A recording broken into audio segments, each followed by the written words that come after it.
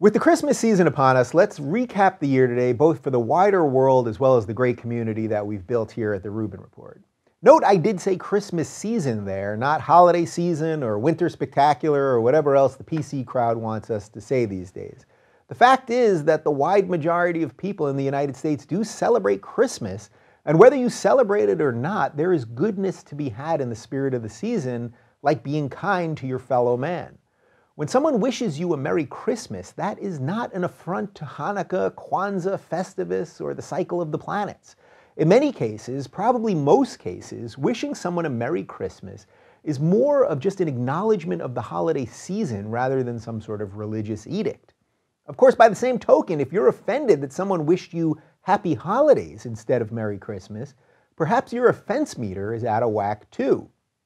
The point is that it's the end of the year and 2016 has been particularly divisive, so let's try to find some joy in one another and wish good tidings even to people who weren't that good to us this past year. On the world front, 2016 will go down as one of the craziest years ever. Donald Trump becoming the next president of the United States was clearly the biggest story, but England choosing Brexit instead of staying in the European Union, as well as the continued humanitarian disaster in Syria, will all have major impacts as we move into 2017 and beyond. More than anything else, though, 2016 taught us that at least here in the West, the power is still with the people. In both Trump's win and the Brexit vote, the vast majority of the media, the elites, the establishment, and the money was on the other side. Yet despite this, the people rose up and changed the course of the world with their votes. Now, you may not like the results of either of those two events, and you may not be happy with the Electoral College or with the tactics of the Brexiteers, but you have to acknowledge that there's something amazing in the ability of people in a Western democracy to truly control their own destiny.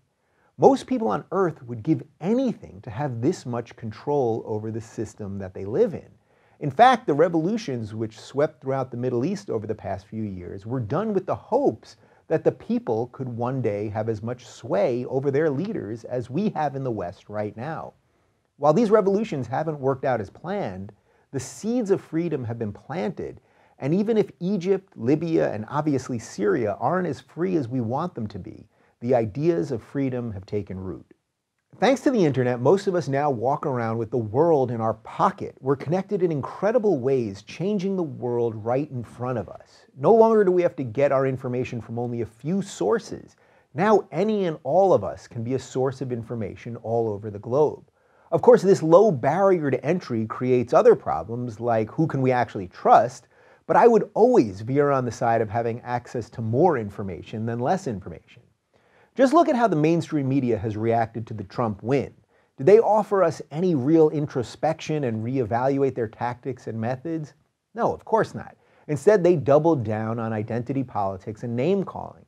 And at the same time, the mainstream media told us that anything not sanctioned by them is fake news. When the very people who invented fake news are warning you about fake news, well, you know the tide is beginning to turn. The issues that I've tried to highlight over the past year, from the importance of free speech to having honest political discourse, really encompass everything which moved our world in 2016. The stifling of free speech by using cries of racism and bigotry shut down honest conversation about relevant topics like Islamism and immigration. There's a direct line from that stifling of hard but important conversations that led us to Brexit and Trump. Couple the inability or unwillingness to have difficult conversations about important issues with the hyper-partisan fighting that we now have, where people literally drop friends and family members over political disagreements, and you have a toxic stew. Having honest conversations without resorting to demagoguery will be Trump's biggest challenge, and it's one that I hope that he will succeed at. We know that Trump's good at winning, but will he be gracious enough to understand that his win isn't just for himself and his supporters, but also for the people who voted against him, even if they're still shouting about it right this very second?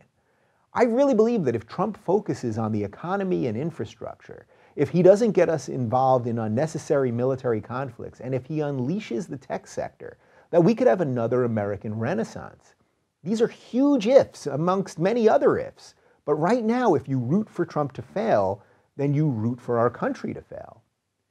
More important than anything else, if we had been able to have more honest and enlightened conversations in 2016, then perhaps the world would feel a little more sensible than it does right now. You know, it's funny, we don't like when people discriminate on the basis of religion, which is simply a set of ideas, but we have no problem when people discriminate based on political affiliation, which also is just a set of ideas. Tolerance of different opinions will be our biggest national challenge in 2017.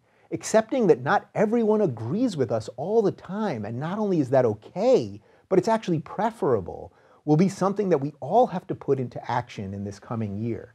We had our share of groupthink in 2016 because everyone seemed to go into their little bubbles. Hopefully 2017 is where we burst them and we see what happens. Joining me this week is Tim Ferriss. Tim is no stranger to talking to people from every walk of life and from every corner of the globe. His podcast, The Tim Ferriss Show, has over 100 million downloads, and he's chatted with people from Sam Harris and Arnold Schwarzenegger to Tim Robbins and Kevin Costner.